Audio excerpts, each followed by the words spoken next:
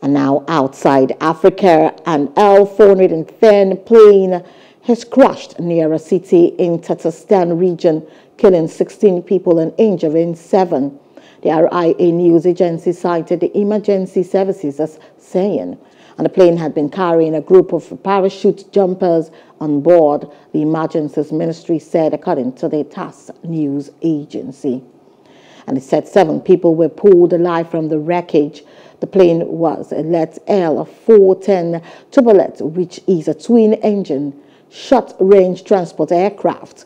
Russian aviation safety standards have improved in recent years, but accidents, especially involving aging planes in far-flung regions, are not uncommon. Hello, hope you enjoyed the news. Please do subscribe to our YouTube channel and don't forget to hit the notification button so you get notified about fresh news updates.